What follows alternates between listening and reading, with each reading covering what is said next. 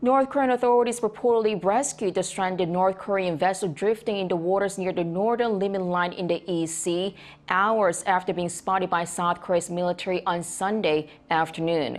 According to the Joint Chiefs of Staff on Sunday, a maritime patrol detected a rescue request from an unknown vessel stranded 3 kilometers north of the NLL before confirming it came from North Korea. The military said the vessel had been adrift for 10 days, and those aboard requested food and water and said they wished to return to the north. The military provided food and waters on humanitarian grounds. It also notified the North of the situation through the United Nations Command and other communications channels. This incident comes 5 days after a North Korean boat carrying suspected defectors crossed the NLL in the East Sea.